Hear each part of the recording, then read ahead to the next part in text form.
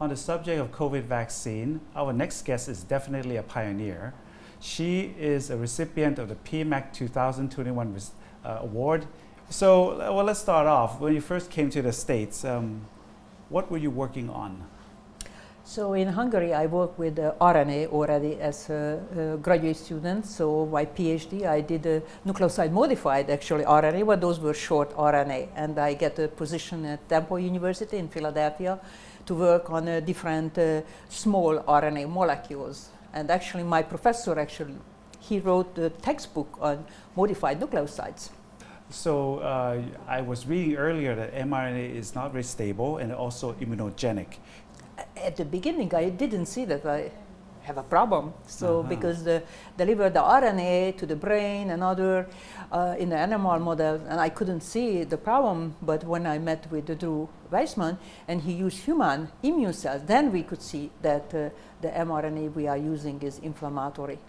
And you know, he was happy thinking that it was good for vaccine. I was crying that that's not good for therapy. And so that's why we started to understand why it is and whether we can change it. And eventually we purchased modified nucleoside containing,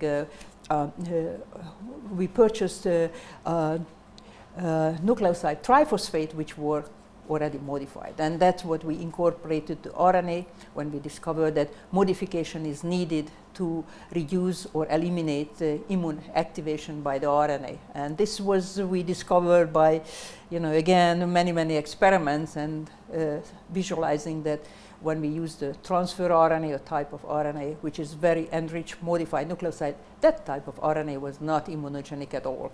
So we get the idea from nature, just like the mRNA. We did not create the mRNA as a vaccine that we come up with a molecule. It is a nature. It is in our body, every cell has messenger RNA. How many years did you spend doing research before this COVID vaccine came to fruition? Oh, it's more than 40 years, you know, and I was working with lipids as an undergraduate in the 70s, and from 78 I worked with RNA, shorter RNA, which had antiviral effect, and then from 89, so it was like 30 years working, you know, with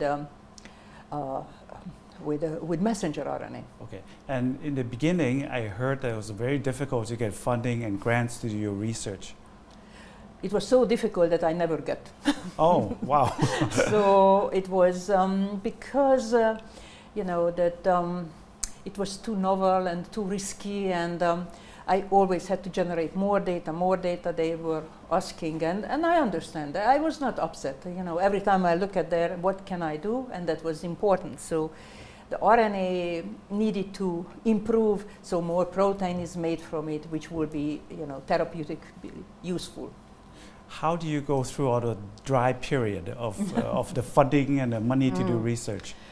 I had to just convince one more colleague who would support who would pay my salary, which was quite low. So it was like a technician salary I received, but I always found. In cardiology, one colleague paid when I lost that job and went to neurosurgery. Another colleague, grant, supported my research. And then they were enthusiastic about the mRNA, and they also had ideas that what we should do. And so this encouragement, when I had at least one person to support me and be enthusiastic with me, it was already good enough.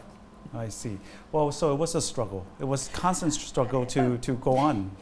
But I have to tell you that it is from outside looks like that, because when it was at the bench in the laboratory, and then I could see the improvement, it was a lot of joy. So I hope that you know, the young people who are looking at they see that part, the joy, because science, when you are at the bench, you are doing experiment, you are in control, and this is fun. Yeah, as a woman, as an immigrant to the U.S., I guess did you have to work harder or struggle more to get through all that? You know, usually for women it's harder because, you know, they try to be a good wife, good mother, good daughter, good sister, whatever role we have. And I have a good husband who supported, you know, and helped me. So he realized that, you know, I have dreams, and then he understand that. And well, I heard your daughter is two-time Olympic gold medalist. That's amazing. How did that come about? Yes, she was first in the champion in our family. And she was in university, and she started when she was 19 years old, starting at the university rowing, and she was strong, and in 3-4 years already she was, you know, in the already the U.S. national team, and from 2005 to 2015, 10 years she was the U.S. national rowing team. And she was 5 times world champion, 2 times Olympic champion. So wonderful. Yes. You didn't do anything to her genetics, did you? No, you know, that's the other thing. You know, I am telling to yes. also to many of the other, you know, women that, you know, they might have to choose between their career and family. That you don't have to. You know, you can have both. I did not, you know, serve my daughter. You know, she learned independent to be, and get up in the morning, do her breakfast, even when she was in grade school. Okay, wonderful. I mean, if you can say a few more words and advice to the younger generations and the future scientists, what would you tell them? First of all, the most important thing, they have to love what they are doing, because you will do every day, and if you love it, you will be good at, and if you are good at, you enjoy it. So that's very important. And I would say also, you know, the intimidation, which is very easy to feel. Can you imagine? I came from a small town, 10,000 people. My father was a butcher. My parents had only elementary school education. Going to an Ivy League school and look around, you know, everybody is so smart, everybody. And then you can feel this, oh my God, you know, what am I doing here? So, but you have to believe in yourself that I can be like them. And that's very important, not to settle for less.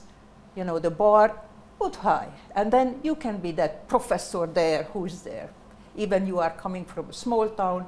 I grew up in really one room we had, and we had no running water, no refrigerator, no television, and I can be here. Wonderful. Looking back, you must be proud. I mean, I feel I would be proud. I am. Okay. Wonderful, wonderful. Well, thank you for sharing your life story. And I think it's, I say it for everyone, that you have our admiration. And thank you again for coming on this interview, and hope to talk to you again soon. Thank you very much. Thank you. And that was Professor Katalin Karikó, the recipient of the 2021 Prince Mahidol Award. Stay tuned, and don't forget to subscribe to our YouTube channel.